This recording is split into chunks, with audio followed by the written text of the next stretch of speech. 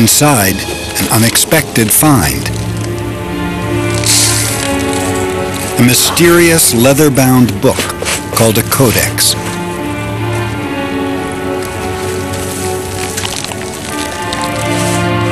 The farmer can't decipher its ancient text, but he knows old books fetch a good price in Cairo's antiquities market. He has no idea he holds one of the greatest prizes of biblical archaeology, a document condemned as heresy some 1,800 years ago.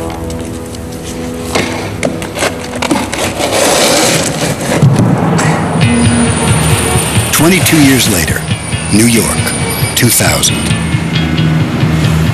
Antiquities dealer Frida Nussberger Chacos is headed to JFK Airport when she hears some stunning news. She'd recently bought the same ancient codex from an Egyptian dealer. Then she'd taken it to Yale University to have it checked out.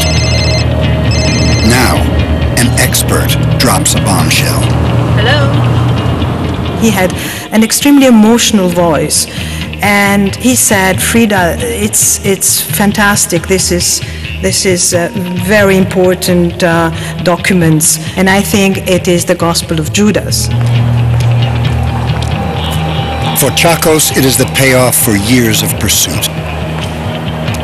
She had become obsessed with the mysterious codex without ever knowing what it contained.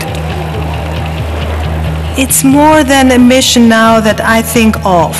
I think I was chosen by Judas to rehabilitate him. I think the circumstances of this manuscript coming to me were predestinated. Judas was asking me to do something for him. Switzerland, 2002.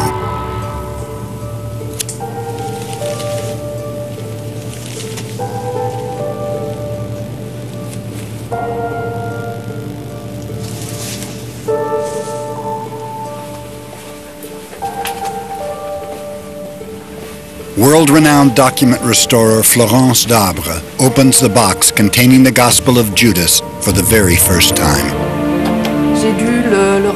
I had to look at it. I had to open the box. I said, wow, and had to open and close the box several times.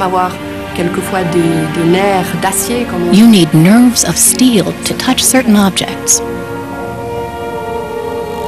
In 30 years of work, she had never seen an ancient document in such bad shape.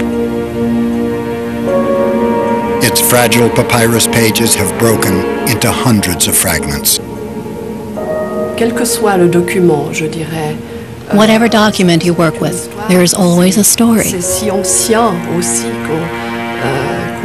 It is so ancient that you always wonder who wrote it. Where did it go? Who had it and who read it?